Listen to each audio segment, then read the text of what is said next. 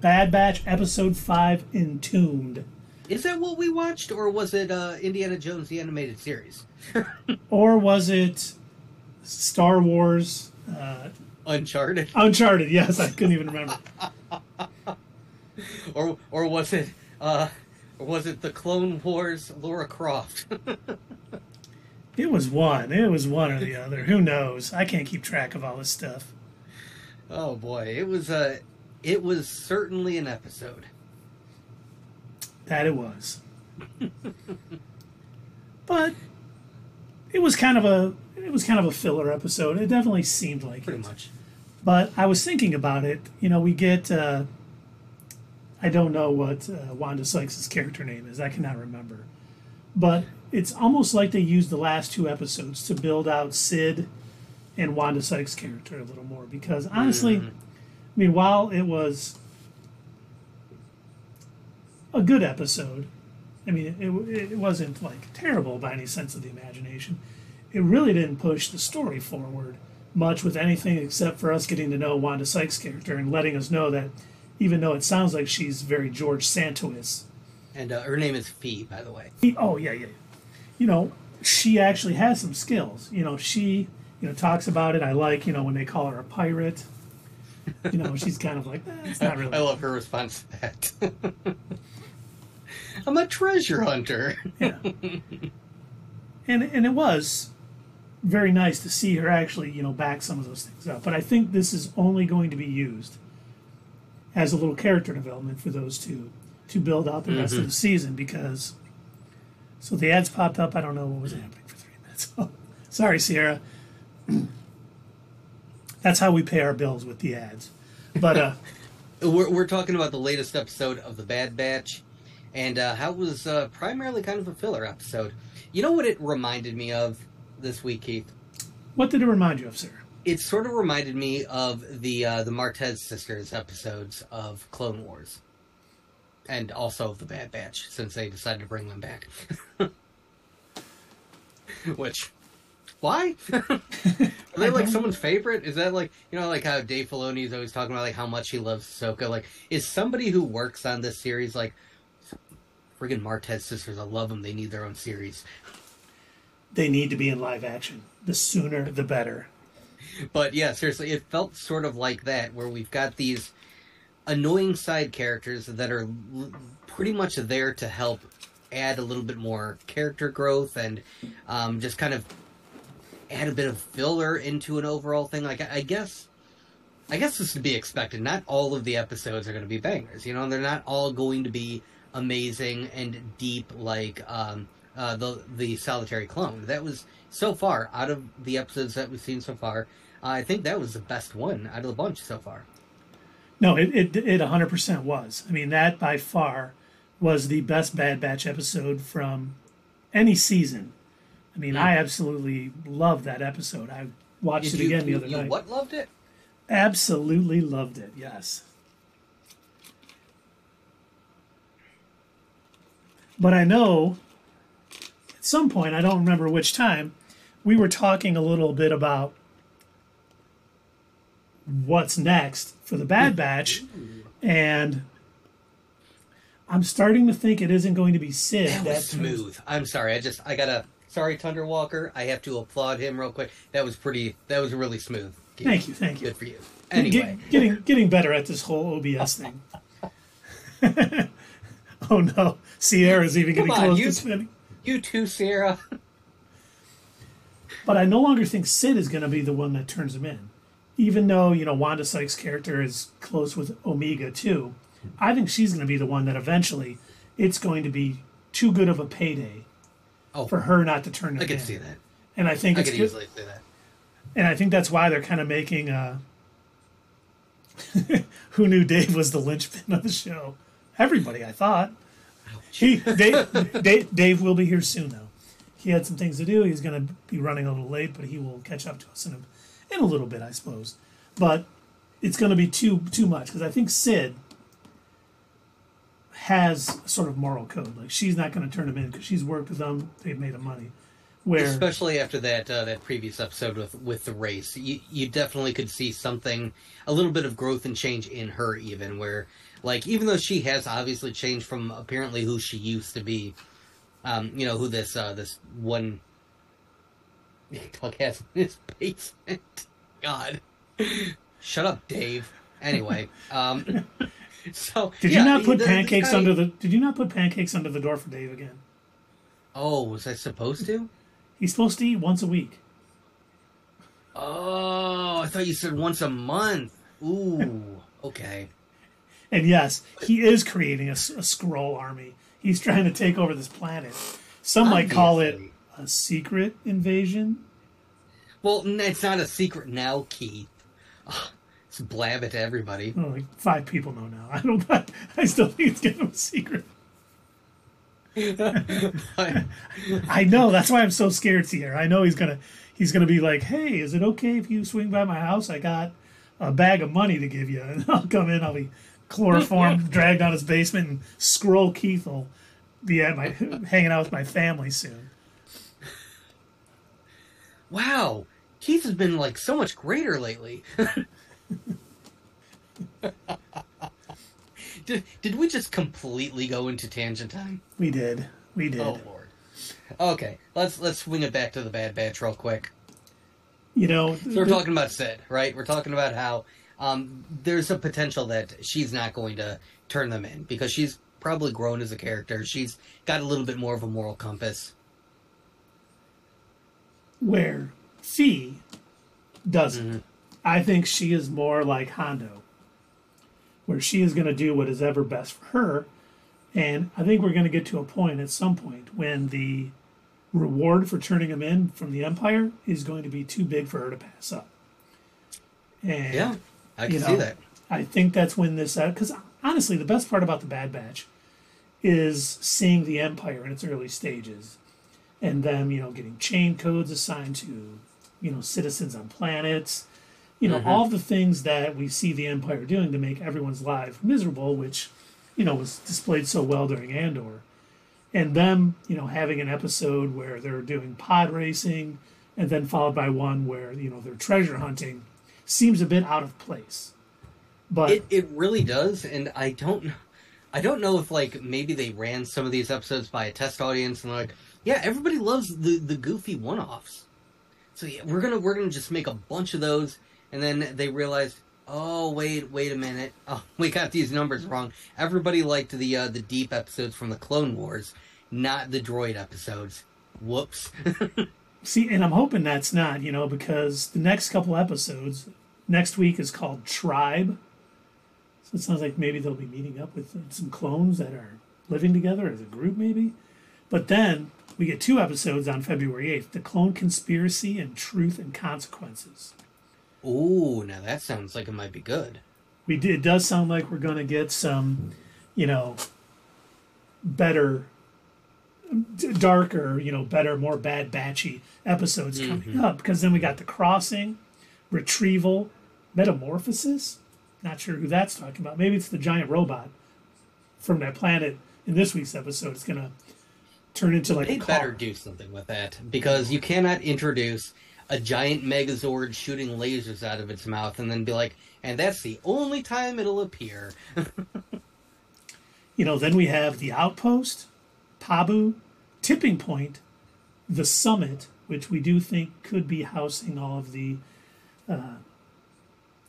storage from all, everything the Emperor has possibly stolen, where they moved all their clone facilities off of Camino. Mm-hmm. And then ending last episode 16, Plan 99. So it does sound like, hopefully, we're these one-off sort of building up some secondary side characters a bit, maybe at its end, which, if it pays off in the end, and what we learned about Sid and Fee in these 2 episodes pays off somewhere down the line, okay. But, when I was watching The Solitary Clone, I was like, oh my God, yes, this is fantastic. And then when I was watching these episodes, I was like, oh boy, pod racing. I'm so glad they brought that back. I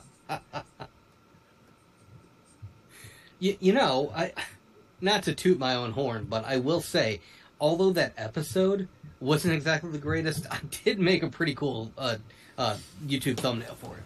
Yes. Yes, you did. That's probably one of my favorites that I've made so far. And it looks like Real Bad Brad is here. Welcome, Real Bad Brad. Hey, welcome. What's going on, buddy? Appreciate it. Welcome. We're talking to Bad Batch a little bit. You know, and sorry, Tundra Walker's all over me because I didn't put up the tangent time graphic. I didn't have it set up in this scene in OBS with only two of us. You know, Dave being late was kind of a last minute, so I didn't have as much time to prepare. But it's only because I didn't have the Bad Batch What's Next in the tangent time for 2. So here, let me get that taken care of for you.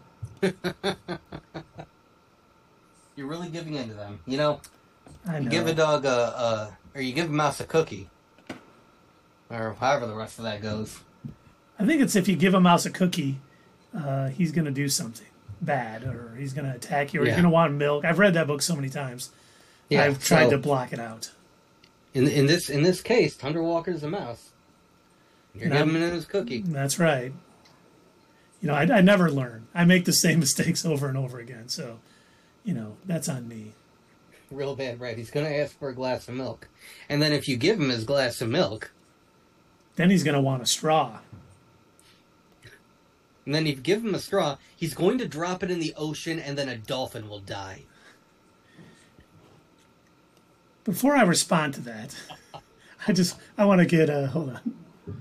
What's the... You're not going to bait me into a premature Bane. Ew. That sounds dirty.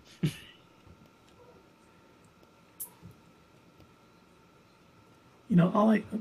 I'm almost ready for a tangent time with just two of us. Tundra Walker. Okay, there you go, finally. But, you know, Doug talking about it going into the ocean and killing a dolphin. Whoever was the marketing people that convinced everybody that if you didn't cut up those little tops that the fish soda rings. Yeah, the soda rings, animals are going to die. My entire family still does it. I'm like, my entire family doesn't agree on anything, but it's like, we better cut these up. We don't want any dead dolphins anywhere. I didn't even know they still made those plastic rings. Yeah, if you get like a 6-pack of cans, it's on there still. Okay. No kidding. Tundra Walker. Woo! Yeah, or some bottles, you're right. If you get a 6-pack of Werner 20 ounces, they're on there. I have not bought multiples of soda in a while, unless it's been like one of the cardboard boxes of cans, and I do that like whenever we've got a party going on. But yeah, I haven't bought anything that had like plastic holding them in a long time. Used to years ago. It's probably a good thing. I probably drink too much soda, but that's all right. I had to get Holly some ginger ale because of her stomach. You know what? You drink soda. I consume way too much coffee. I used to also. My doctor has told me, he asked me once, like, how much I drink, and I said, well, about 3-4 a day, and he goes, how much? And it's about 3-4 a day. This is, like, little cups? So, well, my mug's about, like, this big, and he goes, that is far too much. Is that, 2 pots? I'm like, yeah. Around there. Probably about. But Tundra Walker said he gets his wife ginger ale because of her stomach bug. And hey, you know what? To each their own. She likes ginger ale. Holly is a wonderful person, so I will not cap on her for not enjoying Vernors. Everyone should enjoy Vernors. Well, really, you should only be enjoying Vernors if you're not feeling well.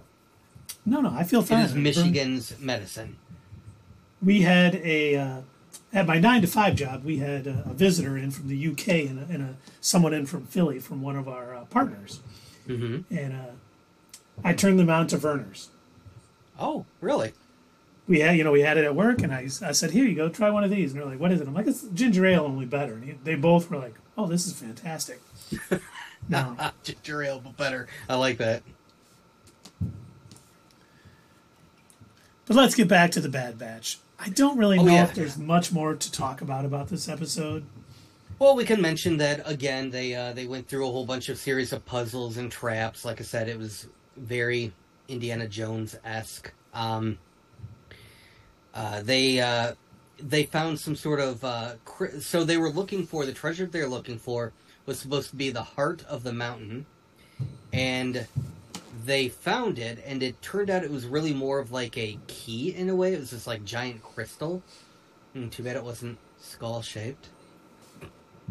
Yes. But they probably had that at first. It was like and they're like, come on, you guys can't do that. Shia LaBeouf can't come and be in this episode, so you can't do it. He could have been. They should have. But were you getting any, were you kind of like feeling, oh, this seems really familiar when they pulled that crystal out? Yes. I did too. And so, do you want to know what I did immediately after watching that? You watched Indiana Jones. No. Raiders of the Lost Ark. No, I turned on that episode of Rebels where where Ahsoka fights Vader. Oh. Where Maul was leading Ezra, and they were pulling the Sith holocron out. I went back and I watched that episode because it reminded me. I'm like, I swear to God, I've seen a scene like this before where they pulled something out of a thing and it activated like a battle station. And I kid you not, it was like almost the same thing, save for it didn't turn into a dinosaur shooting laser beams out of its mouth, but it did shoot a sky beam into the sky. Everything has to shoot a sky beam into the sky. Yeah. I just want to know if we'll get any backstory on who built that monstrosity, why they were destroying planets. They kept implying that it was, older than the Jedi. Someone just bought us 3 coffees. Thank you, whoever did that. That was appreciated. No kidding. Yeah. Wow. I used our Stream Deck to put that out there. It was real bad, Brad. Thank you, sir. Appreciate that. Well, thank you. I appreciate that. That's awesome. But, hopefully, I kept thinking the whole time they were like, this is Uncharted, this is this. I thought we were going to get some sort of flashback to the High Republic. And this would be something to maybe build out, for the Acolyte coming later this year. A flashback. Not a flashback, but some history, some lore that may be used when they start, bringing up High Republic stuff. But really, they just wanted to have a giant robot monster destroying a planet, I think. Yes. I'm pretty sure that's all I wanted. Do you mind if I take this moment to kind of call out some of the other channels who sort of kind of do what we do, but, worse? Do it, sir. We're in tangent time. Great. Okay. So, a lot of these other channels out there, I'm not going to name, I'm not calling out one specifically, but, you've got your Screen Crushes and your Heavy Spoilers and all of these other types of channels. And I've noticed that whenever they hear somebody in one of these shows, whether it's, a movie or a show, and somebody will say, sort of, yes, back in the old Republic, I think their instant thought, they always want to go to, oh, they must mean the Republic before the Republic that fell to the Empire. And generally, I don't think that's what most of these characters are talking about. Usually when they're talking about the old Republic, they're talking about the one that recently fell to the Empire, and they're talking about it as in, it was the Republic, it's old, now the Empire's in place. And I say that because somebody had recently used a clip of Obi-Wan saying, yes, back in the days of the old Republic, from A New Hope, when he's talking to Luke. And I'm pretty sure he's literally just talking about the Republic. I don't think he was talking about a time prior to him existing. No, you're probably right. And they did that again in this episode. They had mentioned, this tomb is older than the Jedi, and it's older than the old Republic or whatever, and stuff like that. And they're I think some of these channels, they look a little bit too deep into it, and come on. No, you're right. Use your heads.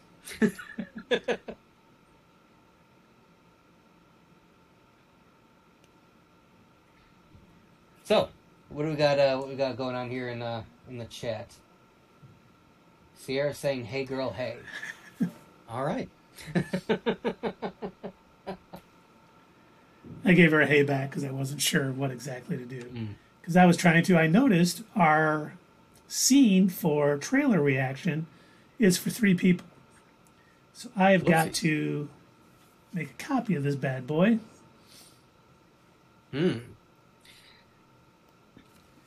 Now, the other thing that I will mention about, let's see, I need 406 more stones until I can create mass havoc for the three of you. Okay. But, the other thing that, again, going back to, we were talking about this giant mech dinosaur thing. The one thing that I will say about it being there to begin with, a lot of speculation that I've been reading online is going around to the fact that people think it's got to be either a Sith weapon or perhaps a Jedi weapon of some sort. Like, they're all trying to describe what they think it is. The fact that it's powered by a crystal that may be a Kyber crystal or a precursor to it, because that seems to be the thing that powers most of the laser weaponry in the Star Wars universe, right? So we know that the Death Star used Kyber in order to power its lasers. Same with a lot of the other weapons that they use, like the oh my god, what is it called? The Final Order ships. Oh yeah, oh my god, what was that? With their planet destroying each one of them has the power of a Death Star laser. It's like, fucking JJ. Come on, man. But yeah, I think it was probably something like that. But I did read, and I think this might be my favorite theory so far that I heard about this laser and the machine in general. Somebody said, well, what if it isn't the Sith or the Jedi? What if it was designed by the precursor to both of them? What if it was the Bendu? Oh, I like that. What if it was a weapon that they had designed in order to, again, create order? Because at that time, if this is as old as they're implying, what if the Sith and the Jedi were just starting to come about, and the Bendu saw them as, oh, hey, whoa, you're creating splits, you're creating a divide. There's supposed to be order. There's not supposed to be one too far on the light and not too far on the dark. The chat is teaming up against us again. Oh, jeez. Order 66, Sierra, that should be our code. Order 66. Then we unleash 15 straight minutes of voices. What? What do you guys gain from this? What do you get out of it? Is this your entertainment? Tundra Walker, what did we do to you? Who hurt you? Who hurt you? My God. That new episode of Harley Quinn can't come soon enough because, like I said, I am running out of shit to say as Bane. Entertainment value. Nailed it. Yes. Thank you. It is entertaining. That's true. Did